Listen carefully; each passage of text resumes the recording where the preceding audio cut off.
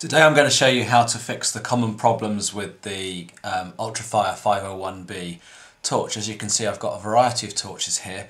I've got some older XRE based chips. You can see it's an XRE. If I hold it up to the camera, it's got a small square emitter in there. I've also got some multi-core emitter CREE chips, which are slightly brighter. These are supposedly rated at 800 lumen, but they're probably only going to run at about 400 maximum. And I've also got some modified XPG chips. These are modified in the sense that I've modified the reflector to increase the amount of light that can come out of the chip.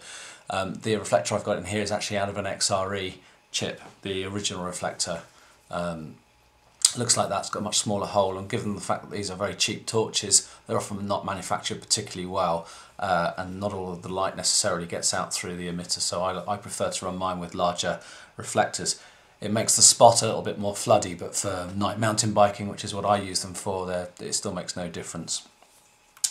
One of the problems that you have when you use these torches for mountain biking is the connections inside, and often people complain that their torches are faulty when actually there's a very simple remedy. As you can see, I'm using recycled laptop batteries, of a variety of different batteries here. I find these to be pretty good, often a lot better in terms of output than the ones that you can import from China.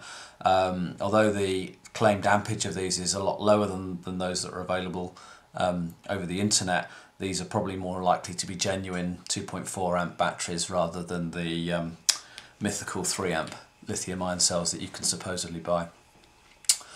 Big problem you get with the 501 is the cell inside can often shake under vibration when you're mountain biking and cause a break in the contact, which will make a 5 mode like this one cycle its mode quite easily.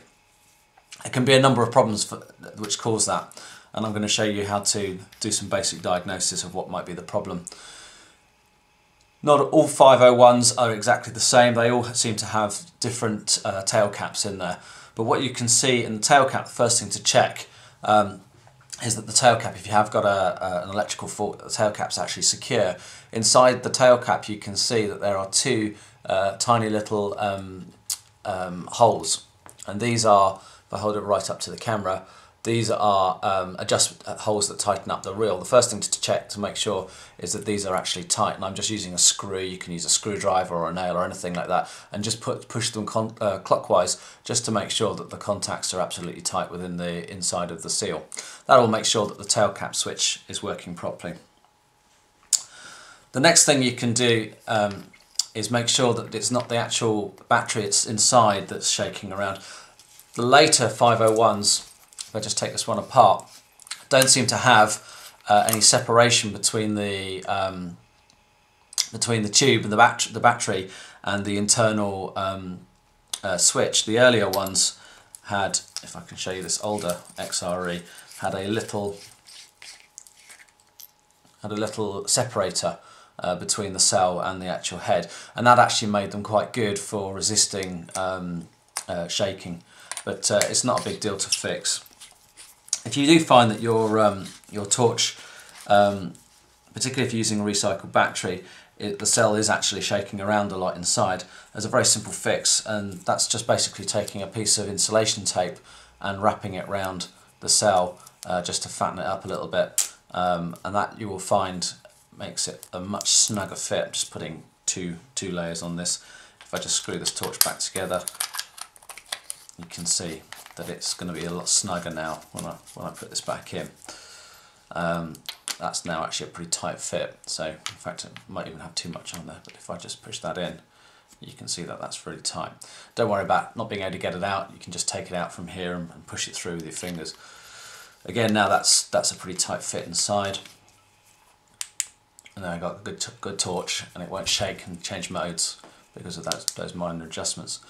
If you do find that you have got a fault that's causing problems, 9 times out of 10 it won't be the chip has failed or the driver has failed. There's a lot of things in here. In fact, you can see this one's quite loose, that need to be often tightened up.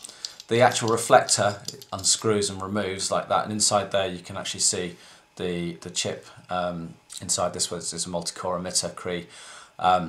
Behind there is the driver for the chip, and that's the LED on the top. Again, each one is ever so slightly different. This one has quite a wide reflector on it. And these just screw on, and it's always useful to make sure that these are tight. And then they just fit in like that.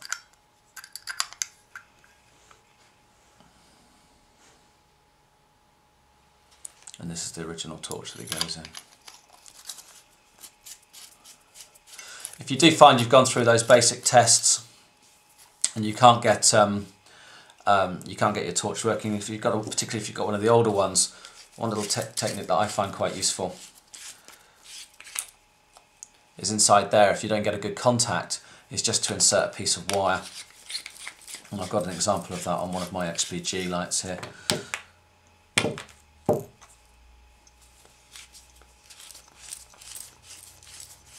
Just unscrew that there. Something that I do is just insert just a folded over piece of wire inside that little spacer there, and it just improves the contact between the spring and the battery cell inside. Just to be careful when you tighten it up.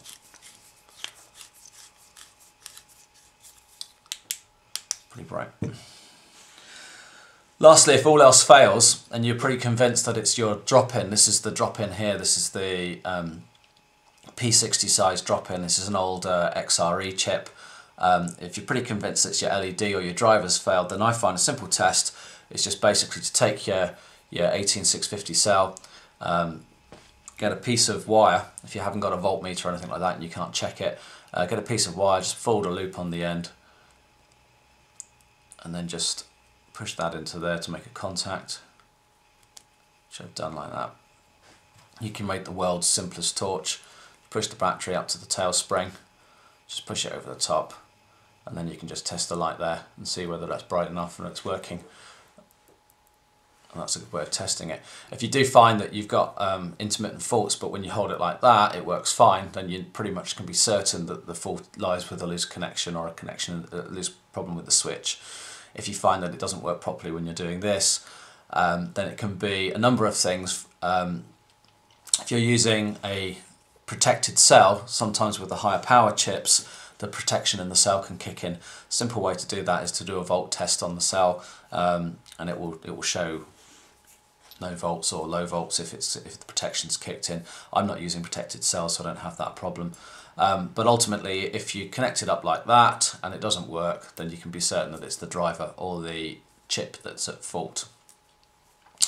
Thank you for watching.